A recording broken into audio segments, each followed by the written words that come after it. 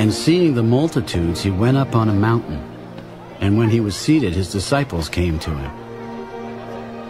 Then he opened his mouth and taught them. Blessed are the poor in spirit, for theirs is the kingdom of heaven. Blessed are those who mourn, for they shall be comforted. Blessed are the meek, for they shall inherit the earth.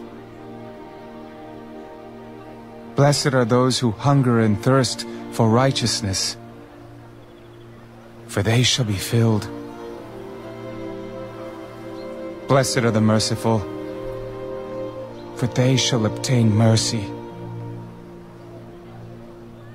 Blessed are the pure in heart, for they shall see God.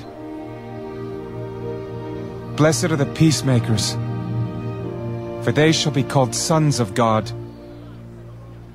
Blessed are those who are persecuted for righteousness' sake, for theirs is the kingdom of heaven.